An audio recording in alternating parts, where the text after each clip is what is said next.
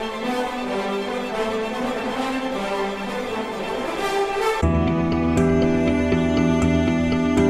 back, friends. We are in the process of looking at the saints and blessed couples who really have attained that high bar of a Catholic marriage, and we want them to journey with us to help us, if we are called to this vocation, to do the same.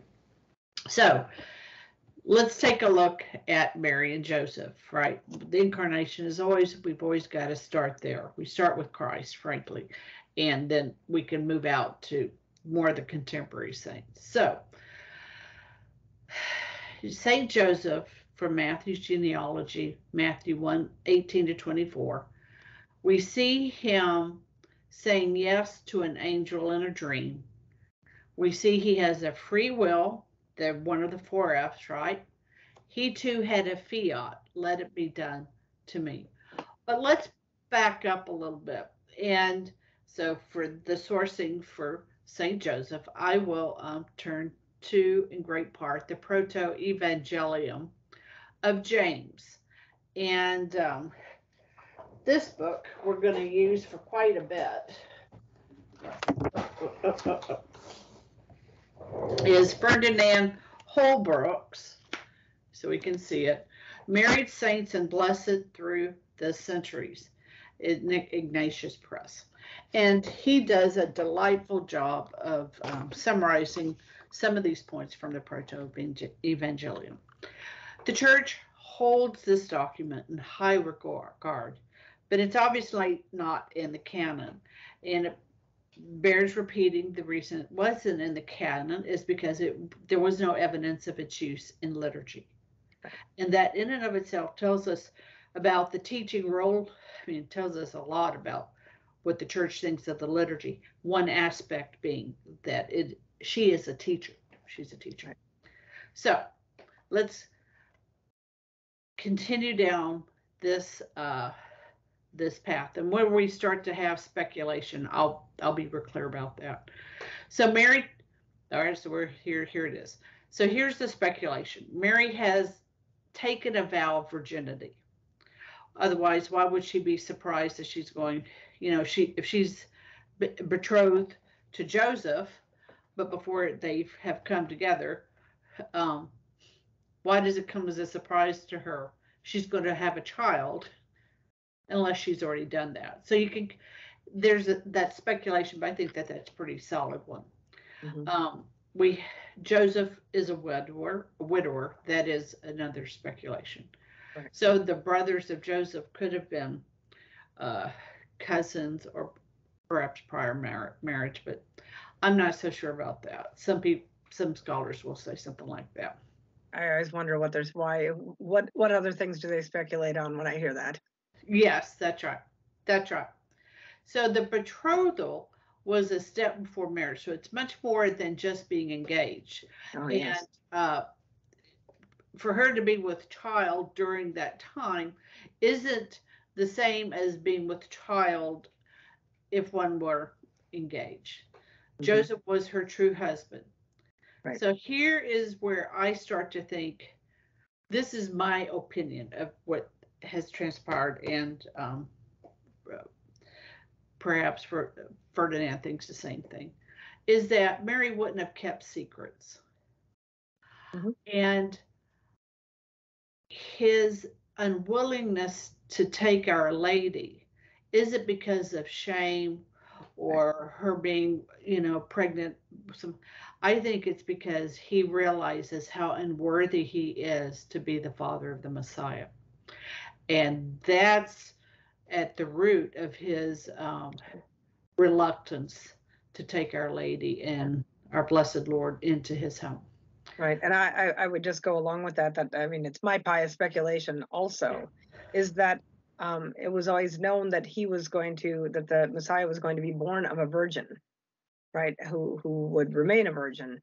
And so I've often thought that maybe Joseph also felt that in some manner by his presence, people would speculate that she was not.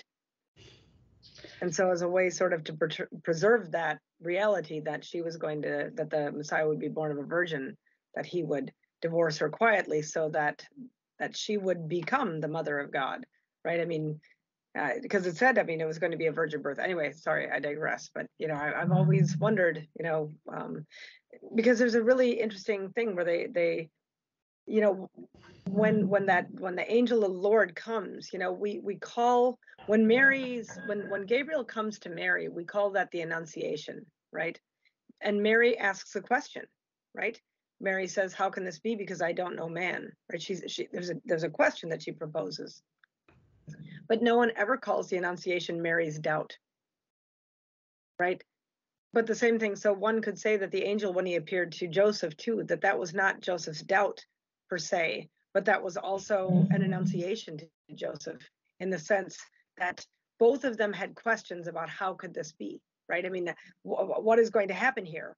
But it's interesting that we described that we don't ascribe the same level of, I don't know, like a maleficent doubt. I mean, I don't think that we really do, in the sense, because we recognize Joseph as a saint, but that there would have been doubts about her integrity. That is that's a point that enters in. I don't know where that comes from. I think that that's a later addition to the story, because what we know about that story obviously would have been recounted to St. Luke by the Blessed Mother herself. That's right. That's right. That's right. He was they had an intimate conversation. Right. So St. Joseph truly is, of course, protector of the church, because Our Lady and the Blessed Lord, right, is where the church is going to spring from. And also, Sarah, you were so gifted to bring up the concept of communion of saints and personal witness. And for us, me and our family, we've personally engaged with the consecration to St. Joseph. Right, yes. And so I just bring this to y'all's attention, the consecration to St. Joseph by The Wonders of Our Spiritual Father by Father Calloway. Yeah, it's a really beautiful book. It is beautiful. Yeah. And once it was brought to our understanding of the tremendous help and resource St. Joseph was, it just seemed so natural to consecrate ourselves to him, as we had done prior to the Sacred Heart and the Immaculate Heart of Our Lady. Right. So I give that to you as a consideration. And in terms of your walk together with your spouse towards this high bar of attaining a Catholic marriage. Right. So the Annunciation to Joseph. Jesus Christ. It's a personal name, is Jesus, Jesus, Yahweh, plus a royal title of Christ, anointed king. So, and as mentioned prior, the marriage process was two-step, a betrothal, and then the coming together. They were legally married at the betrothal. Mm-hmm.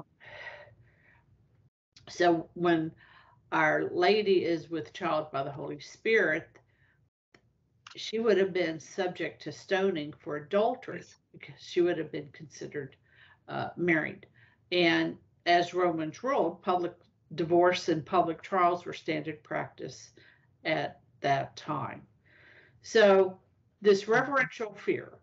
Okay, so these are the three choices. Different scholars fall into different categories. To avoid shame, divorce quietly, mercy, observing the law. Even if non-consensual, so number 2, Mary still unfit for marriage, again, quietly dismissing her. But this reverential fear goes back. Aquinas, Bernard, Basil. Basil would be about the 500s. Basil is regarded in the Orthodox community as well. And Ephraim. Right. And that is also a very ancient source. And that's where Joseph has a holy fear of unworthy honor. Right. So with Joseph, Jesus will have a royal lineage because he has full and complete hereditary rights of David.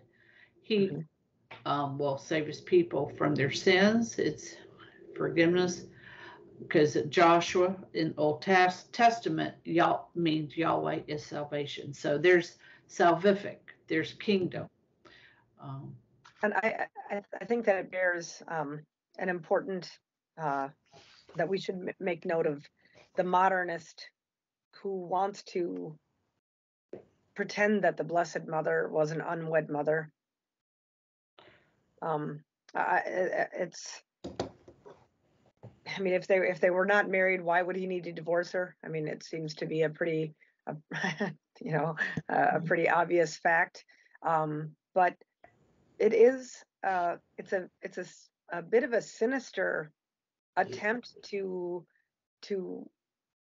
demean or to diminish the reality of the goodness of the situation into which our Lord entered into the world. There is not one bit of illegitimacy that can be put upon the shoulders of Joseph and Mary, right? This union that they had effected between the two of them was a pious and holy and worthy relationship. I mean, in terms of like the teachings of the Judaic religion at that point, the betrothal was essentially a marriage in all things except for residence at that point. And the recognition of this probably would have been that it would have not been, given Mary's age, I don't know, there probably is some element of the law that would have proscribed her from being in like the physical presence of Joseph. Although at this point, I believe that there was also speculation that that Anne and Joachim at this point may no longer be alive at this point, right? I mean, because That's right. the story that you had said about that pious little meeting of Anne and Joachim, that he would have been 70 in his 71st year when our Lady was conceived, and we have to presume that that Anne may have still been alive, but Joachim would not have been alive, and so consequently, what they would have done is they would have put her under the protection of her husband and given to him in betrothal, so that she would always have been taken care of. Would be the presumptive pious belief on this, but that she was not yet old enough to be released into his custody, shall we say, right? That she would have still been being raised, probably with her mother in the temple at that point. That we really must have a belief that our Lord, in bestowing upon Jesus and his human nature a human family, that he did that in a manner that had the highest level of integrity and justice and goodness involved in it. That's right. That's right. All right, my friends. Now we're going to take a turn to Monica and Patricius, the parents of Augustine, in the next episode. Till then, my friends, fides.